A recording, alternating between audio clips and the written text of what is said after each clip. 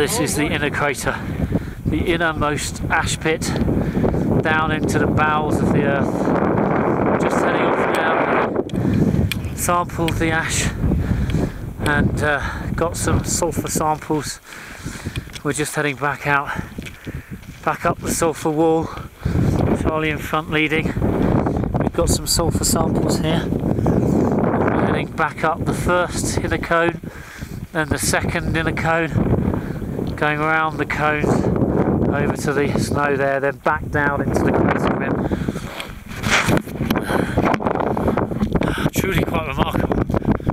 Seen anything like that before, and something that not many people really get a chance to see.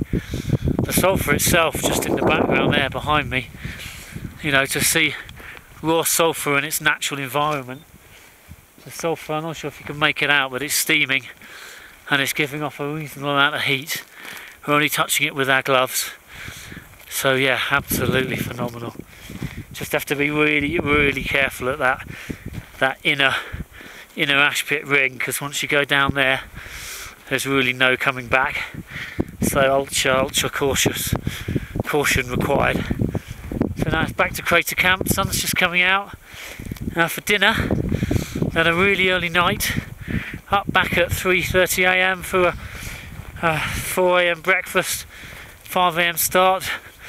We'll trek back up to Stella Point, and then back down to Brathu, and then all the way back down to our camp halfway, and then next day back down to Marangu. There we go.